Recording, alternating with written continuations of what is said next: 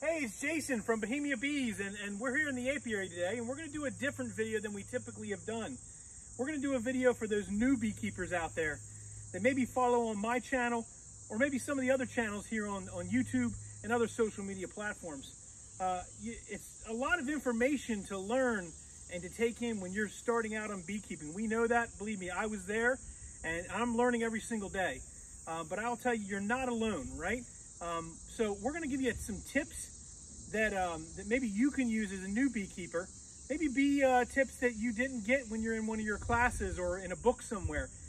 These are tips that we find are helpful as beekeepers once we've sort of kind of matured in beekeeping a little bit. We're in no way experts, but we definitely are have some experience to be able to share with other beekeepers, especially new beekeepers that are looking to try to, kind of fine-tune their craft.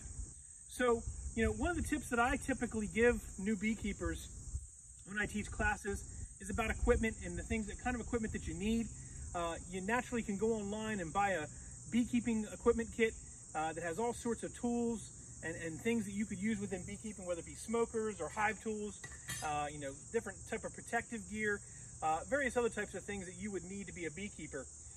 What I will tell you is, what they don't tell you is to make sure that you have more than one hive tool, right?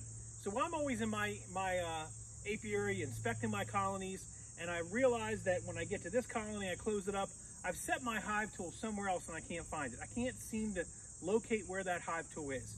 So when you're going out and buying equipment, maybe you pass on buying that big kit that has everything you think you need and really just focus on a few tools, right? Buy several of these, right? So that you have a second one, right, that you can grab, or a third one potentially that you can grab. Have multiple hive tools, because at the end of the day, you're out in the apiary, you're working, you're probably sweating in your gear, and you really can't afford to be in the middle of trying to do an inspection on a colony and not have a hive tool at your disposal. Leave one in an apiary. If there's some people put magnets on the side of their stand, some people put multiple ones in their hive tool kit or their kit, but I just have a few in my apiary, different styles, different types that I like to use. It helps me to make sure I have the right tools for the job. So there's a lot of other tips that I could share with you, but I don't necessarily want to be the only one to do it.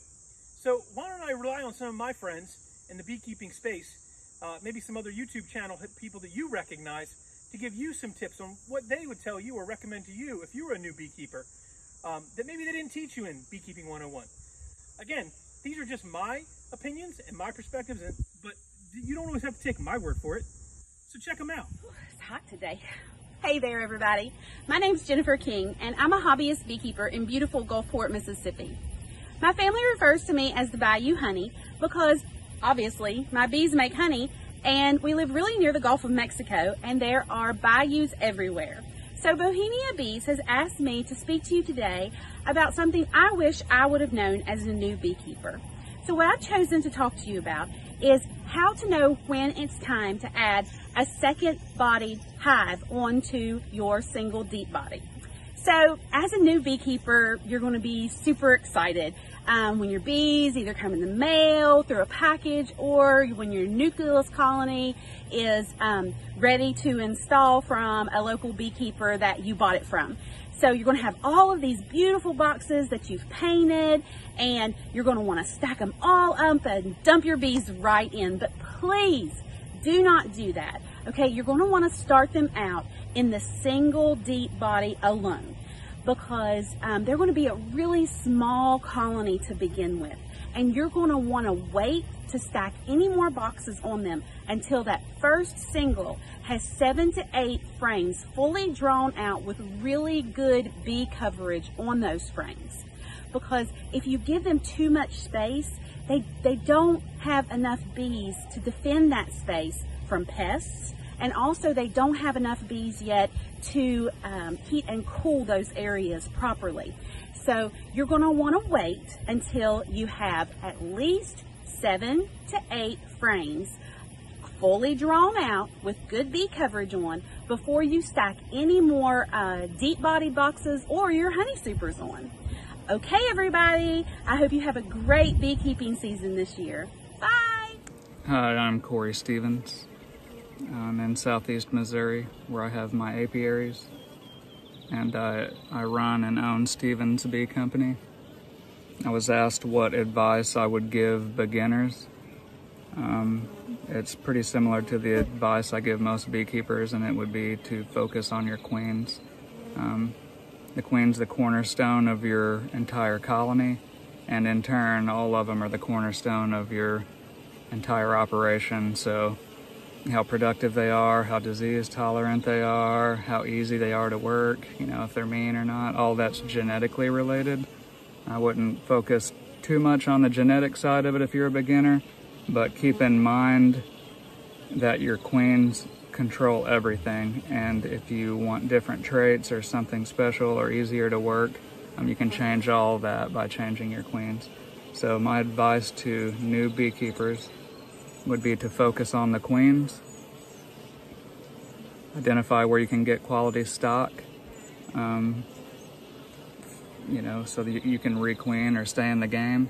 And long term, you probably need to ease yourself into queen rearing to where you can raise your own from stock that really works well with you and your style.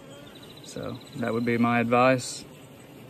Focus on your queens, make sure they're happy and healthy and from good stock, and a lot of problems take care of themselves. Hi, my name is Jason Hough from Woodcamp Farm.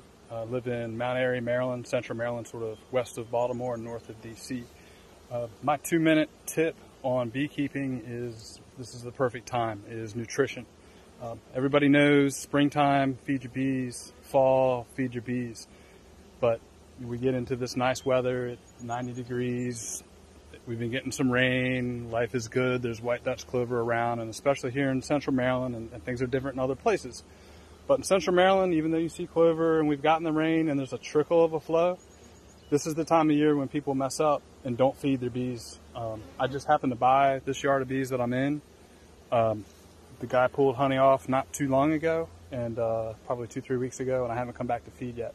So what I'm going to show you, these hives are, even though it's the middle of summer and plenty of bees everywhere, this hive is a perfect frame of an example. There is no food in this frame. You can see anywhere there. There's brood, there's plenty of bees. You can look down in here, and there's brood and bees. But as you look through, can you flip that over for me, Brett?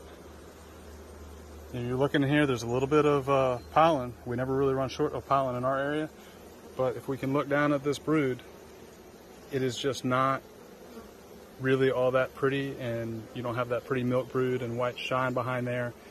The brood just sort of looks dry. So that would be the one thing that I would tell people to learn to look at, is you want to see that layer of honey up in the corners of the frames, which is not, you know, there's a little bit right here, but as you can see, you go right from capped honey to open. There is no ring of nectar there, and the brood is starting to look dry. So we're here feeding and putting buckets on right now. So that should change. The other half of nutrition is the protein, which is the pollen. So I haven't spoke about that because this time of year it's not that big of a deal. But the carbohydrate, the nectar, and the honey right now, these bees are hungry.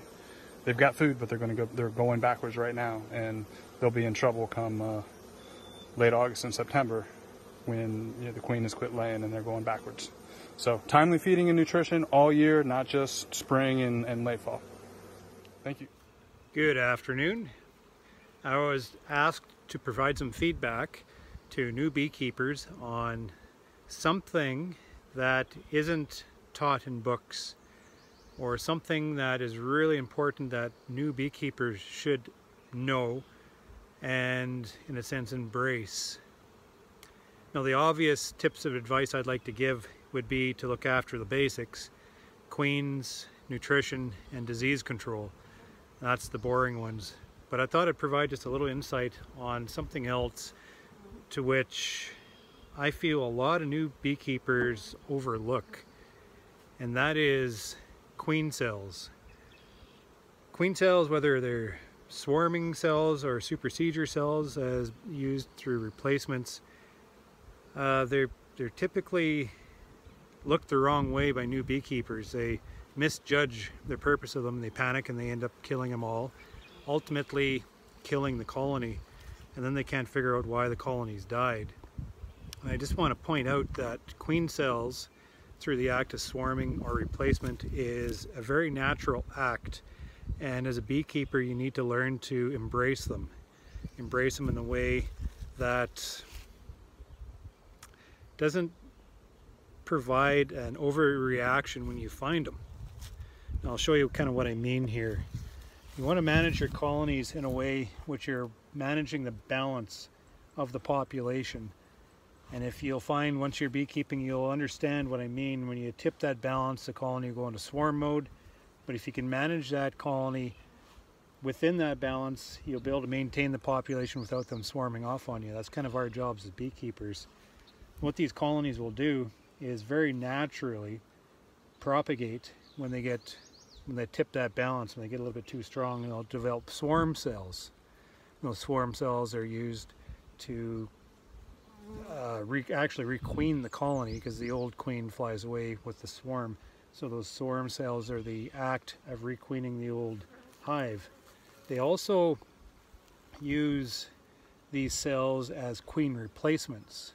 And it's hard to tell the difference between the two a lot of the time, but queen replacements is just the actual act of superseding that queen within this colony to refresh her. And a lot of the time they'll refresh the queen within the colony before they'll cast off the swarm, just to help improve their chances of a successful reproduction event. When I'm tipping back my colonies, I'm continually reading the bottom of the hives, the frames, and looking for that act of swarm. So I'm counting my frames, I'm seeing the size of population, and I'm looking what's going on underneath the nest here. And you know, they're building out drone comb, and that's all good stuff. That's a good sign.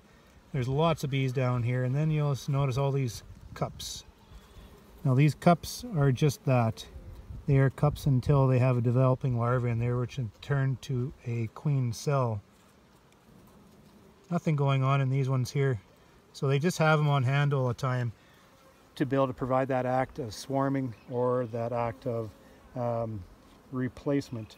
Typically you'll find swarming cells in the bottom and supersedure cells within the combs. The reason being is because when they're swarming, usually they're big, they're hanging, and because they can hang, they are able to manage the temperature around those cells on the bottom of the frames. If it gets really cold, they have to retract. The bees retract off those swarm cells, and it immediately ends that act of swarming. Whereas a queen replacement, they like to put it on the frame. And the reason why they like to put it on the frame is because they can carry through that act, look after that cell, even through all these variable weather conditions. When a beekeeper finds a cell, whether it being a supersedure cell or a swarm cell, the worst thing you can do is cut them. You have to understand, ooh, a little bit of rain. We'll have to understand that those cells are very important to the viability of that colony. Typically when you start seeing cells, that colony is already proceeded through that act in which you basically have to let them follow through with it. If you go in there as a beekeeper and start cutting cells because you don't want them to swarm, or you misjudge it as being a supersedure, you're in effect killing off that colony. Typically through a supersedure, they've already killed off that queen and they're just in the act of replacing her with another cell. So you kill off that cell, that colony is dead. Same with swarming. A lot of the time that queen has already cast off the swarm and there's cells in there to replace her. If you're going to cut the swarm cells, make sure you always leave one, because that is the essence of life within that colony. So for a tip of advice from a professional beekeeper is to don't panic when you see cells. Make sure that you identify the purpose, the stage, and embrace those cells. Make sure that those cells, at least one or two, are allowed to emerge to follow through whatever process that they want to proceed with. Because in a lot of ways, we are just managing their process. In a lot of ways, we just have to let them follow through with it. Hey gang, Yappybeeman here, and here's my quick tip for the video. Any given time of the season, this box can be populated with about 97% female. Well, that's a lot of ladies to make mad, right? So think about this. They're all descendants of a queen, and as such, they need to be treated like ladies. So while you're working your bees, while you're inspecting, while you're doing things, go slow, be methodical, and have a plan. because, well, nobody wants to go home with a black eye or puffy lip, right? We want to do one thing as beekeepers, and that is get to the honey. So, if you'll go and you'll treat them like ladies, you give them the respect they deserve, you might just get to the sweet stuff, right? And that's my quick tip for the day. I hope you enjoyed it and it helps you out. Have a great day. Hello, bearded bee people from another channel that probably don't know who I am. I'm Brett from kbees, and I was asked to give a couple of minutes of thought as to what I wished I had known when I was starting off as a beekeeper. I was honored with the requests to input what I wish I had known when I was a beginning beekeeper. I've thought about this quite a lot because I think it's a useful concept for us more advanced beekeepers to think about when we're dealing with beginning beaks. So I have a couple of go-to things that I like to talk about in this conversation. And number one, that is, get into your bees. Get into your bees every single week, whether you think that they need anything or not. That experience that you're going to gain with each entrance into your colony is going to be invaluable as you're trying to become a really, truly successful beekeeper over the course of your first few years with bees. So get into them every single week. Set a time and try to make it a nice sunny day portion, but try to get into them every single week so that nothing gets past you and so that you can learn all that you can learn during your first year as a beekeeper. Now, just because you're getting into them every week doesn't mean that there aren't going to be frustrations. There are a lot of mistakes that are out there to be made. I have not made all of them yet, so I'm still learning about all of the ways you can screw up. So you're going to make mistakes during your first couple of years, and for that reason, I think it's really important to harvest some honey during your first year or two. So when you're getting into your colonies throughout the year, pay attention in that brood area and in those supers for frames that are starting to get filled with nectar, because as they start to get filled with nectar, it's less and less likely that they're going to get filled with brood or pollen or any other substance that those bees might want to fill it with. So you just keep an eye on that, move it to the perimeter of the box, and when honey harvest time comes around, grab that frame and enjoy it. Share it with your friends and family, because I think that that fulfilling aspect at the end of your first year is essential for us to feel good about our second and third year as a beekeeper, because of those aforementioned frustrations that are just inevitable when you're getting started into this hobby. So work your bees every single week, harvest some honey, and watch YouTube videos, because there's so much to learn and so many awesome beekeepers here on this platform that are ready to help.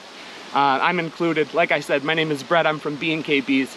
So thank you very much for the opportunity to enter this into this video. I am honored to be a part of this video with a bunch of other cool YouTube and beaks. So get out there and have some fun with your bees. See ya. Hey guys, this is Cricket from Phoenix, Arizona, and I have with my partner about 100 hives, and most of them come, maybe even all of them come from removals actually when I think about it. And many of them are Africanized, and so that's always fun.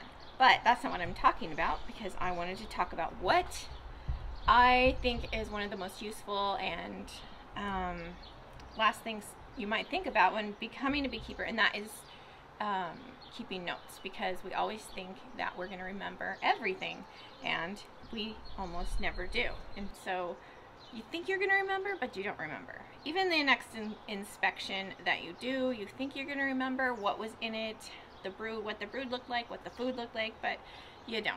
So my recommendation is to keep notes. Not only does it help with your inspections each time, but it also gives you a record for the next year and your whole beekeeping journey, because part of beekeeping is learning the cycles of nature, learning the cycles of your weather, of the bloom, nectar flow, those kinds of things that if you keep a record of, each year you'll look back on and wonder, instead of wondering what you were doing or what you need to be doing, you can look and say, hey, April 15th, I needed to add a box then, and so I'm ahead of the schedule this time.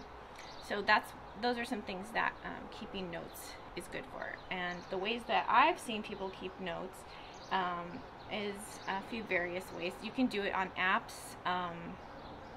That's probably convenient. All of these you just need to build a habit for. Apps are probably really convenient. I just haven't really used that. I have used my phone's notes to keep track sometimes, but again, it's just that habit, that consistency that is so hard. Also, I've seen people keep a notebook in a gallon-sized Ziploc bag and leave that on the hive. And I like keeping a notebook. So I have a planner, mine's a copy planner, and I created pages for that for inspection sheets. You can keep track of every hive that you have, give your hive a name, give your hive a number, and that way you can keep track of it that way. Even say where you have the hive located. So I have this inspection sheet. Each one of these represents a box. So a box with 10 frames, those numbers. And then there's a little key up here that tells what you find, like capped brood, eggs, larvae, honey, you saw varroa on that frame or something. It's a simple little thing you can say. And at the bottom, you have yes or no questions you can circle. So I saw the queen. This needs a box, so that's a good one. Sometimes I get to my bee yard and I realize, oh my gosh, I was supposed to bring some honey boxes, and my bees are way out there. It takes me almost an hour to get there, so that's a little inconvenient. Or maybe you didn't buy a box, so that's kind of important. Needs a box. Oh, I need to split it, or you might put the mite count if you did that there. Really. And then this is like a little hive tracker. So again, it's backwards. Hive tracker. So on this I have your hive name or number, the location, the origin of the colony, who did you buy it from, or where did you get it, was it a removal, and the date. And then you're going to put the queen's installation date, what breed she is, and where you got her, queen breeder. And then this is a place to keep track of mite count. So I put the date, the count, when I did treatments, what treatments I used. Again, you can't see it. The honey harvest, did I get honey, when, and how much, and then just some other notes. So that's kind of basic helpful information that you can have.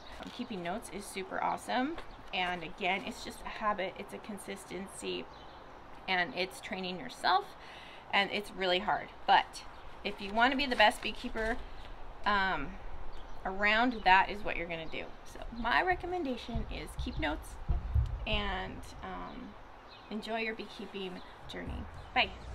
Hey y'all, Dirt Rooster here, coming to you on the Bohemiabees channel with a quick tip for new beekeepers. When I started, the thing I wish I had known is how to properly manage the colonies for growth and how to inspect and when to inspect.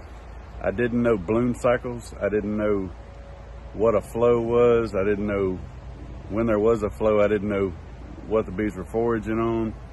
Those are the kind of things you need to know. You need to know what's blooming in your area, what the bees will forage on, when your flow is, and you need to know how to manage the space during a flow, during a dearth, during winter. That is pretty important to me, is knowing proper hive management, because I don't know how many colonies I lost to getting honey bound. Queen has nowhere to lay. The colony gradually becomes weak.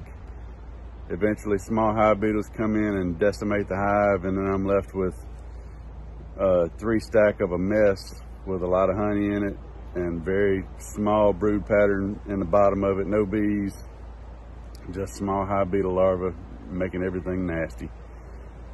So learn how to inspect and properly manage the bees' space so that you will continue to grow your apiary with healthy colonies, with lots of honey production and lots of bee production. And that's my quick tip. And we're here on Bohemiabees, where beekeeping is more than just a hobby. It's an obsession. Wow, that was some great advice from a lot of great beekeepers. I'll tell you what, that is exactly what the beekeeping community is all about. If I could give you any tip that you take away from this video, it's to network with all the other great beekeepers that are out there, large and small. There were some that have been doing it for a few years, and there are others that are commercial beekeepers that you see on YouTube every single day. So make sure you go out to their channels, make sure you subscribe to their channels, make sure you follow them on whatever social media platform or whatever way you feel that you need to connect with those people. Connect with other bee clubs in your community. help learn in that network. I said before, you need more than one hive tool, but I believe you need more than one connection, more than one mentor, more than one just a single reference point to be a good beekeeper. We learn every single day. We're not all experts, and we learn from the bees because they're the ones that are the most important mentors to learn from. Thanks for watching, everyone. And as Randy said, remember, here at Bohemiabees, beekeeping is definitely more than a hobby. It's an obsession. Thanks for watching, everyone.